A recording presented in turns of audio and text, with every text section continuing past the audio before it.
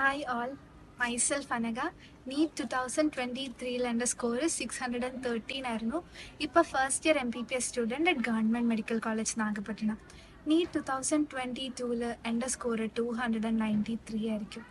ഇപ്പോൾ ഈ വീഡിയോ കാണുന്ന നിങ്ങൾക്ക് എല്ലാവർക്കും അറ്റ്ലീസ്റ്റ് ഇതിൻ്റെ ഒരു 100 or 200 സ്കോർസ് കൂടുതലായിരിക്കും. ബട്ട് സ്റ്റിൽ നമ്മളുടെ മനസ്സിലൊക്കെ ഉണ്ടാകുന്ന ഏറ്റവും വലിയ ക്വസ്റ്റ്യൻ നെക്സ്റ്റ് ഇയർ എനിക്ക് NEET ക്രാക്ക് ചെയ്യാൻ പറ്റുമെന്നാണ്. But be confident that next year you will be an MBBS student. NEET preparation കുറിച്ച് പറയുകയാണെങ്കിൽ coming to the subject physics, more of questions ആണ്. നമ്മൾ ഒത്തിരി ക്വസ്റ്റ്യൻസ് ചെയ്യണം. അത് ഇപ്പോൾ അത്ര ചെയ്തില്ലെങ്കിലും ഇപ്പം നമ്മൾ കുറേ ഫോർമുല നോട്ട്സും മിസ്റ്റേക്ക് നോട്ട്സും ഒക്കെ ഉണ്ടാക്കി തുടങ്ങുക. എന്നിട്ട് എക്സാമിൻ്റെ മോഡൽ എക്സാമിൻ്റെ സമയത്ത് അത് ജസ്റ്റ് റിവൈസ് ചെയ്തിട്ട് കൂടുതൽ നമ്പർ ഓഫ് ക്വസ്റ്റ്യൻസ് കാണാം. If physics is not your weak point.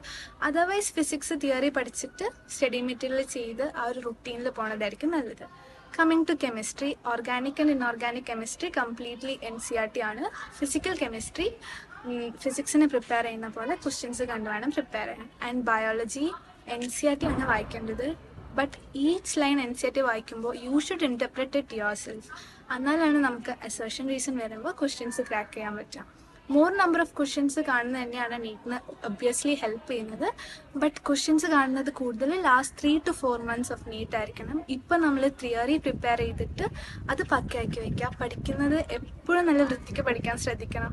ആര് വിളിച്ച് പഠിച്ചു കഴിഞ്ഞാൽ അവസാനമാകുമ്പോൾ നമുക്ക് നമ്മളുടെ പെൻഡിങ് ടോപ്പിക്സ് എന്താ, നമ്മൾ പഠിച്ച ടോപ്പിക്സ് എന്താ ഒന്നും മനസ്സിലാകാത്തൊരവസ്ഥയ്ക്ക് വരും. സോ ആൻഡ് ഇപ്പം ഞാൻ ഇങ്ങനൊരു പൊസിഷനിൽ നിൽക്കുന്നതിൽ I M so proud. My parents R even more proud.